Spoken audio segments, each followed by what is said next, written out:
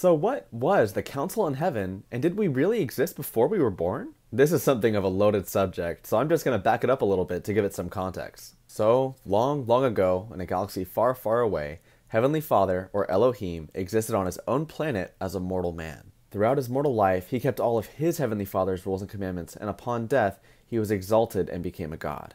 At some point, Heavenly Father took for himself a wife, and they became parents to billions and billions of spirit children. These spirit children of Heavenly Father are you and me.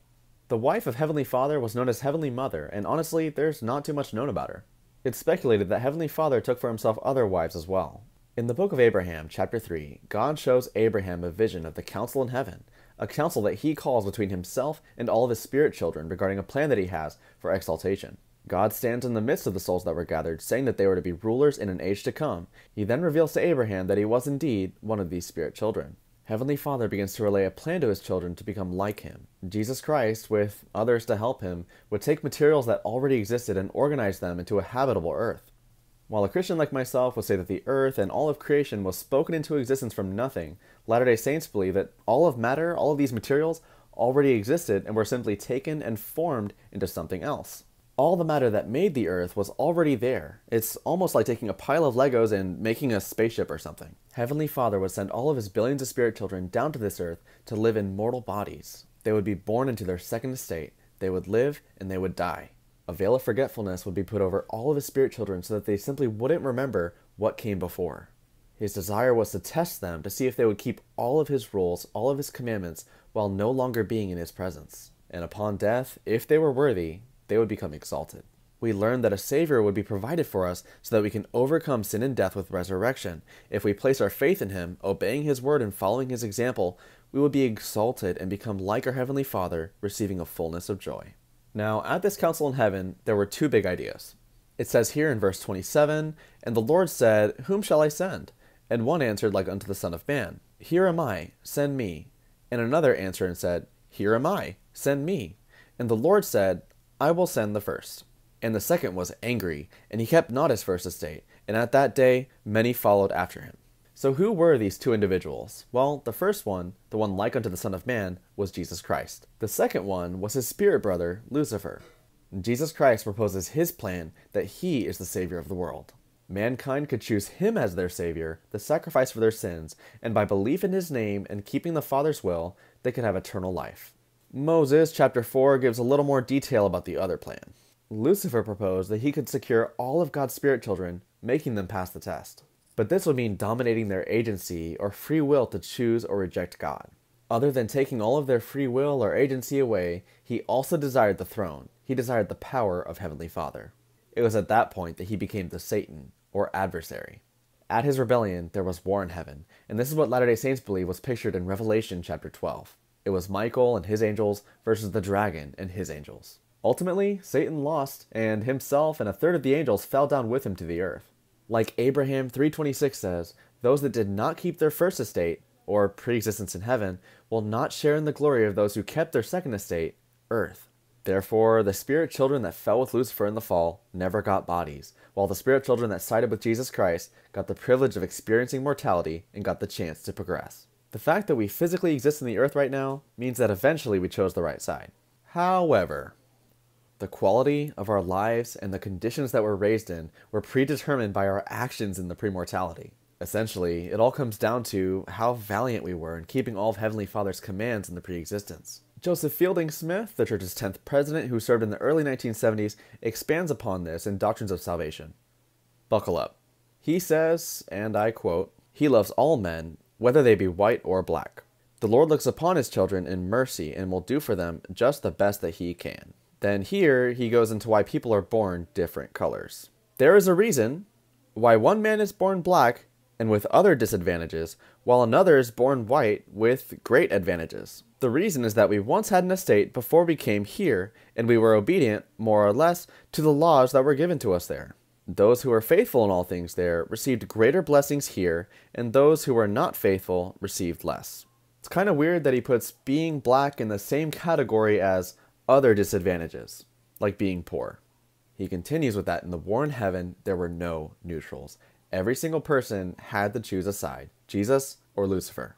Every man had agency there, and men receive rewards here based on their actions there, just as they will receive rewards hereafter for the deeds done in the body. The black person evidently is receiving the reward he merits. Now, trust me, I will not accuse Latter-day Saints of being racist. I know they're not racist. But I have to wonder if the words of the prophets are only taken in and accepted as long as they like what they have to say. It seems like Latter-day Saints would reject what Joseph Fielding Smith has to say here. And this is not the only time that this happens. Things like blood atonement are rejected from the teachings of Brigham Young. Anyway, I definitely do not like what he has to say about race here. So let's do some biblical analysis. I think that this creation story is demonstrably inaccurate to what the Bible teaches. Every single aspect of this council in heaven story is not found in the Bible. Let me show you. All right, number 1, God was once a man. According to the Bible, God always existed. He always is and always was. He never had an origin. Psalm 90 verse 2, before the mountains were brought forth, or ever you had formed the earth and the world, from everlasting to everlasting you are God. Hebrews 13:8, Jesus Christ is the same yesterday and today and forever.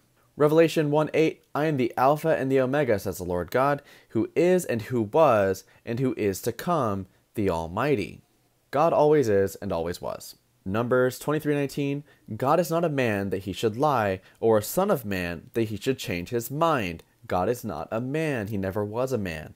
Isaiah 55:8-9, for my thoughts are not your thoughts, neither are your ways my ways, declares the Lord. So clearly God is not likened to a man.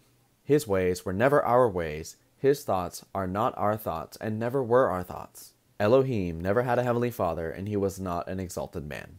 So number 2, multiple gods. So what does the Bible say about there being multiple gods? Scripture says in Isaiah chapter 45 verse 5, I am the Lord and there is no other. Besides me there is no God. Psalm 86:10, for you are great and do wondrous deeds. You alone are God.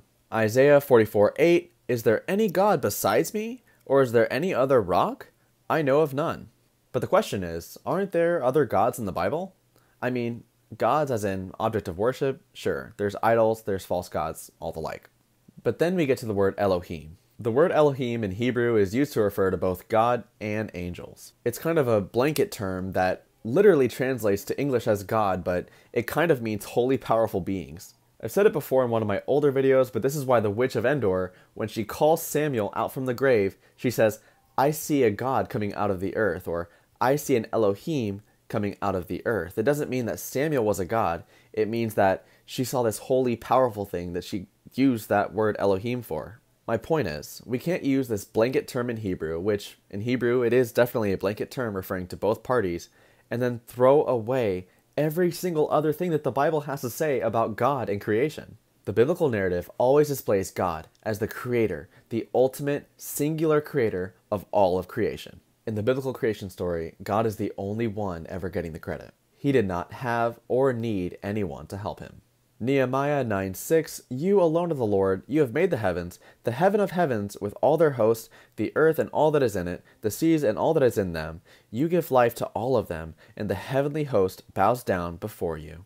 Genesis 2:4, the Lord God made the earth and the heavens. Psalm 100, verse 3, know that the Lord, he is God, and it is he who made us, and we are his people, the sheep of his pasture. So in this verse, who is the he? Well, it says in the beginning, the Lord, he is God. John chapter 1, verses 1-3. In the beginning was the Word was with God, and the Word was God. He was in the beginning with God. All things were made through him, and without him was not anything made that was made. So here we see that things were made through the Word, and without him, nothing was made that was made. It was all made through Jesus Christ. We know it's Jesus because the Word became flesh and dwelt among us. These verses here are consistent with Colossians chapter 1, verse 16. For by him, the Word, for by him all things were created in heaven and on earth, visible and invisible, whether thrones or dominions or rulers or authorities, all things were created through him and for him. It was through him and for him. All things were made through Jesus and for Jesus. Number 3, Jesus and Lucifer being brothers. Jesus, the Word, is the Creator God. And here I'm going to show you that Lucifer is a created being. I know I've opened this up in a past video, but Ezekiel chapter 28 talks about the creation, pride, and fall of Satan. You were blameless in all your ways from the day you were created till unrighteousness was found in you. A created being can't be the brother of a creator. Number 4, circumstances of your birth. That is the fact that choices made in the pre-existence affect the circumstances of your life now, such as skin color or wealth or location in the world. I think that all that I want to do here is offer some Bible verses and just let it go. The notion that choices made in the pre-existence affect our circumstances of our birth and our lives now, such as our skin color and our poverty, that sounds closer to Eastern religion than biblical Christianity. Genesis 1:27, so God created man in his image. In the image of God he created him. Male and female he created them. We're all made in God's image, no matter what we look like. Genesis 2:7, and the Lord formed man out of the dust of the ground and breathed into his nostrils the breath of life, and the man became a living soul. God breathes life into man, and he becomes a soul at that moment. Adam's soul, therefore, was created the moment that God breathed into him the breath of life. Galatians 3:28, there is neither Jew nor Greek, there is neither slave nor free, there is no male and female, for you are all one in Christ Jesus. I think that to say that choices made in the pre-existence affecting your life now, such as your circumstance, your hardship, your poverty, is very against God's creation story. It's also a slap in the face to those just born in poverty, or even those that are poor for the sake of the gospel. I wonder if Paul, being shipwrecked 3 times, for example, was the result of choices that he made during the pre-existence. People are born different colors because of genetics, and some are born poor, and some are born rich, because on earth we have free will. We have free will to do good or free will to do evil. We can choose or reject God, living whatever kind of life we choose for ourselves. God is sovereign and all things work for the greater glory, but this means allowing free will and allowing sin into the world. So as you can see, the council in heaven is just not an event that you can find in scripture. You can't find a single verse in the Bible proving that the council in heaven took place. I bet my channel on it. The war in heaven was very real, and it's pictured in Revelation. However, what Joseph did was he created a story and ascribed it to that event. The war in heaven never had any ties to a council, but it had everything to do with Satan's fight for power, desiring to be like the Most High. If you want to learn more about the devil's desire to be like the Most High and why that was wrong, click the top video. And if you want to learn more about biblical salvation and why that's different than LDS salvation, click the bottom one. Guys, thank you so much for subscribing, liking, and commenting. I really appreciate your patience and support. I challenge you all today to read the Bible to see if you can find any biblical support for a council in heaven or premortality. He chose us in him before the foundation of the world. And before you were born, when you were still in your mother's womb, he knew you. But that's because God knows all things. He knows the future. He knows what will be. He knew exactly who you were and who you would be. He desires that you reach out and get to know him today. God bless.